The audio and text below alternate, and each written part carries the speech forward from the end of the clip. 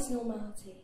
This particular question has been repeated over the last few years with a number of definitions. The most common one is to classify someone as ordinary. To break it down to more detail, it basically means someone who is the same as someone else.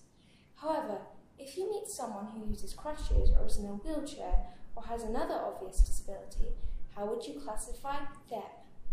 There are over 10 million disabled people in Britain. The law describes a person with a disability as having a physical or mental impairment which has a sustainable and long-term adverse effect upon their ability to carry out normal day-to-day activities. Often disabled people are classified as not normal and they are treated differently. One particular case was when the Work and Pensions Secretary of the United Kingdom, Ian Duncan-Smith, was criticised for calling non-disabled people normal. Disabled and non-disabled people were quick to react, saying that it was wrong to imply that disabled people were not normal. This has opened up the conversation about what normality is and whether it should be used to describe disabled people. To understand the meaning of the word normal, we would have to go back to the roots of where it first began. It comes from the Latin word normalis, meaning a right angle corresponding to a set square or a carpenter's tool, but in the 16th century it evolved to mean ordinary.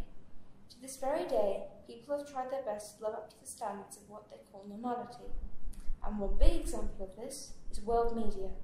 People like Kim Kardashian and Zac Efron have made themselves eye-catching by strutting around in stylish clothes and having flawless bodies, and the average person wants to be just like media figures because they consider them to be normal. There have been lots of theories about how normality is, and I think that one particular theory stands out from the rest. This is the theory that was submitted by a wheelchair user, Mick Scarlett.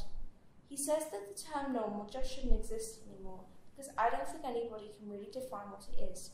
If we can get past this idea of normal, then we can be truly equal, and nobody would need to be described as such. In conclusion, disabled people are just the same as everyone else, and they can be treated with special attention, but that doesn't mean that they shouldn't be cast away from society. As a disabled person living with cerebral palsy, I feel quite strong with this topic. I agree with Mick Scarlett's statement because I myself do not know what normality is, and I hope that one day people will come to realise that the idea of normality should not exist at all.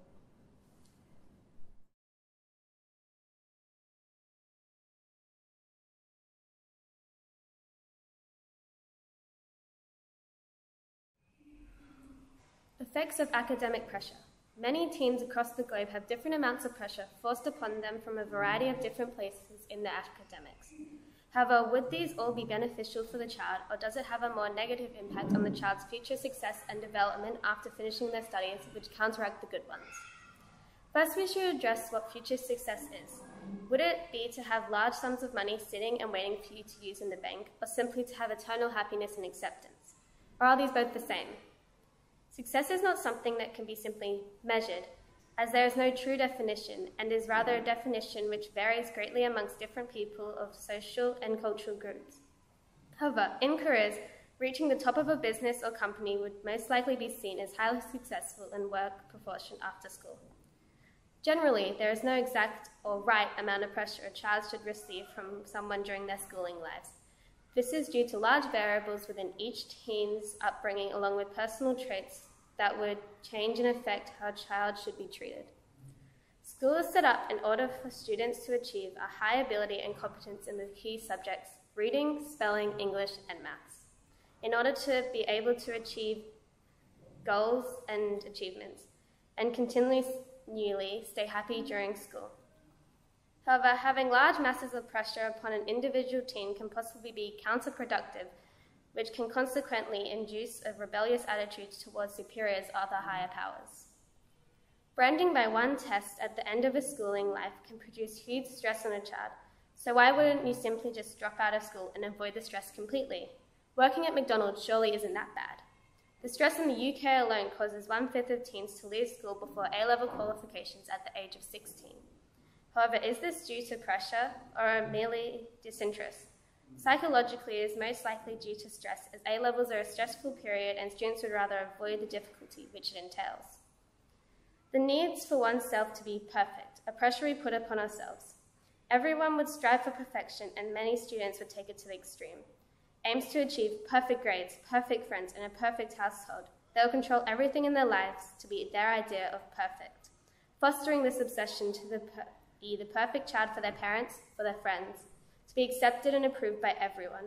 Some may try to balance their worries over or for grades, sport, social approval, competition, or a tough workload. Students would constantly compete with each other and strive for this so-called perfection, sugarcoating whatever they did to get there. As a product of this competitiveness, the loss of friendship and support, along with other negative consequences the individual wouldn't see at the time due to their short-sightedness. Students from different cultural backgrounds have different amounts of pressure applied to them from their parents. For instance, Chinese parents have been shown to put pressure on their children from a young age in Huang Xixi, 1992. Only 4% of the 200 million students who were studying would get a chance to have a higher education, thus inducing the amount of pressure and expectation a parent would put upon a child. Every parent's reasoning to why the pressure was applied would vary due to them either wanting to be accepted by their group of friends, by their bragging or boasting about one's child's success, or at a more selfless note, the hope to prevent the disappointment or feelings of failure as the result of rejection from a college due to their previous bad grades. Majority of parents wouldn't realize the repercussions of their actions and may not see their child burning out before it's too late.